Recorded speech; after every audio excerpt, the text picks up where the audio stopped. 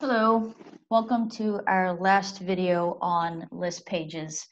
Today we're going to review a few items that we can do within the list pages, as well as I'm going to show you how we can add totals within our list pages in Dynamics 365. So I'm going to come over to the navigation pane. I'm going to come to favorites, and I've selected, for example, budget analysis.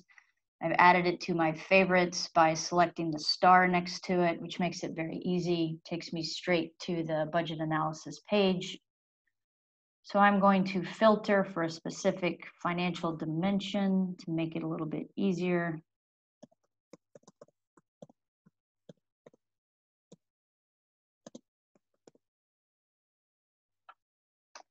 And we are going to use, perfect, budget analysis, department, division, object class, fund, subfund, and project. Column sets expense budget, posting layer is current, as well as the current tax year. And I would like to display segments in separate columns. So once I do that, I am going to select calculate balances on the bottom left here. Once those balances have calculated, you'll see we have our list page. Our column titles are at the very top. If I select above a column, I can right click, and again this secondary box populates with different options which I can do within the list pages. But first, I would like to show you down here on the bottom left, we have this total. If I select that and expand it, as you can see, I very quickly get the column totals. It's a very nice visual that I can see how each of these columns total out. I would like to reiterate that we are in a training environment, so please do not pay close attention to the values within those columns since we are in a training environment. The nice thing that we do have in Dynamics 365, which we do not currently have in DAX 2012, is once I start to add filters, for example, Department 22,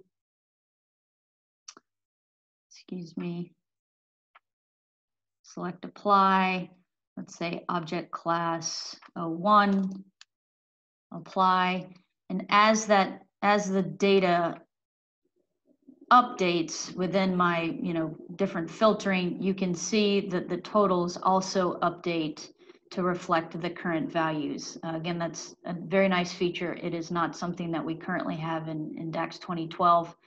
So that's a very nice, as you add filters, release filters, these numbers for your column totals will update accordingly. So let's go ahead and release these filters.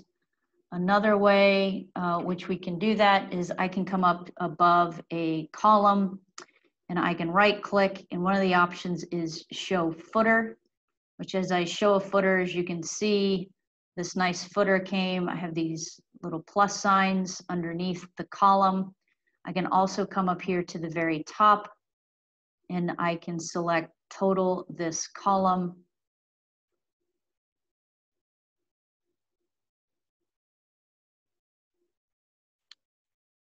And as you can see, I selected total this column, and it's very quickly, depending on how many rows you might have, it could take a little bit of time.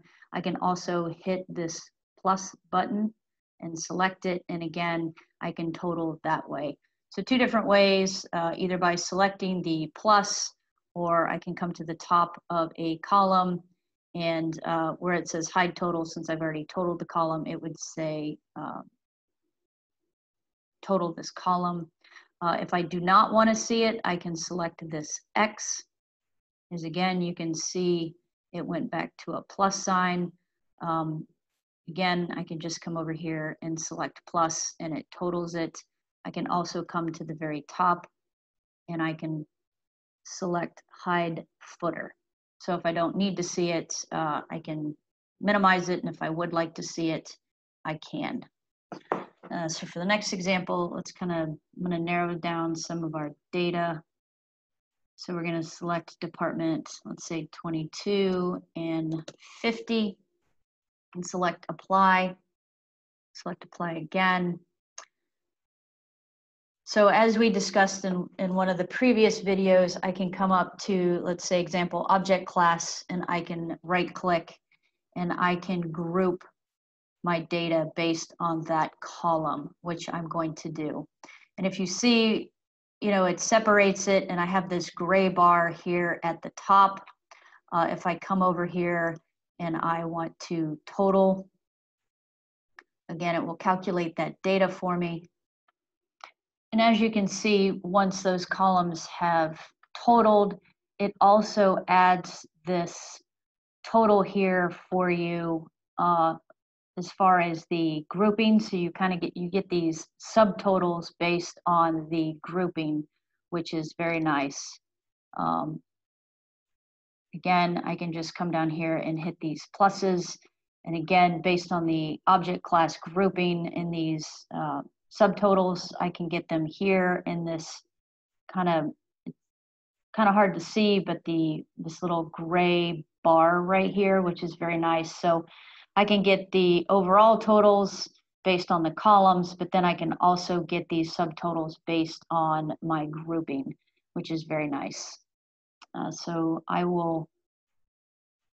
will ungroup on that.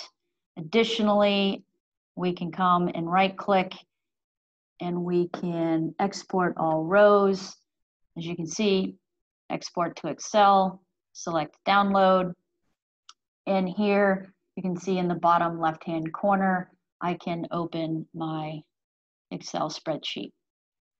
So this is nice.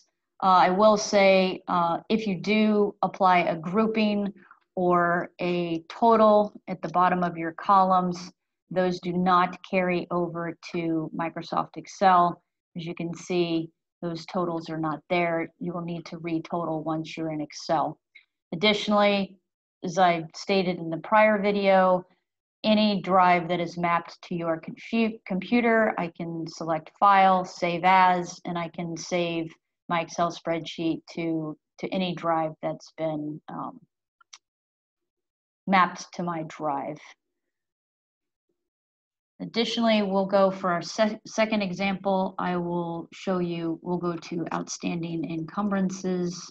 So I'm going to go up to the top search bar, and as I begin typing, you can see outstanding encumbrances. I'm going to use the same financial dimension set as I did in budget analysis. My document type, I'd like to keep it as both. I would like to include carry forward documents, and just to kind of, again, narrow down my data, I am going to pick the month of May. Go back to May 31st. And then once I have my selection prepared, I select calculate balances. And once again, you get what looks like a list page. However, the difference between outstanding encumbrances and budget analysis is this is an inquiry. So it is a little different than a list page. If I come above I can still sort, I can still filter on the different columns. If I right click, my options are export those rows to Microsoft Excel, or I can show the footer. So again, I can come here, I can show footer, I get the plus signs. I can then add those totals to the bottom of my columns. And as you can see, once I select the plus button, sometimes depending on the amount of data you have in your columns or in your inquiry, this could take a little bit of time. However, as I selected the plus, as you can see, it adds these totals to your columns. If I don't want to see them, I can select the X, or again, I can come up to the very top, right click, and then select hide footer. As you can see with my inquiry, it gives me the full financial dimension. If I would like to separate out that dimension for, let's say, sorting or filtering purposes, I can come over here where it says display segments in separate columns. and I can turn that switch to yes. And as you can see, it has now broken down that financial dimension into individual columns. So if I needed to sort or filter based on a certain portion of that dimension, I now can do that. If I don't need to, I can just unselect that. It turns it back to no, and then I just get the full view of the full financial dimension.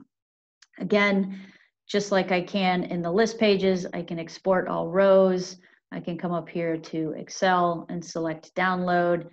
And in the bottom right, as you can see, I get that notification that it's been downloaded. Additionally, if I'd like, I can come over here to the Microsoft icon and do the same thing by selecting it, export to Excel. I personally like the top of the column. I feel like it is less steps, but just as you can with your list pages, you can export that data to Excel. So that's it for today's video. Not a lot of items to cover. However, I hope you are enjoying these videos. And if you have any ideas on future videos, please let the Project Elevate team know. Thank you.